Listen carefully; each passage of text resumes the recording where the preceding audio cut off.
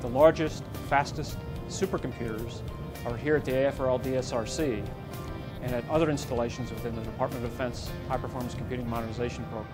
Here we play host to an array of over 52,000 core processors. The key to this facility isn't the speed of the computer itself, it's to give it that turnaround of technology to the warfighter.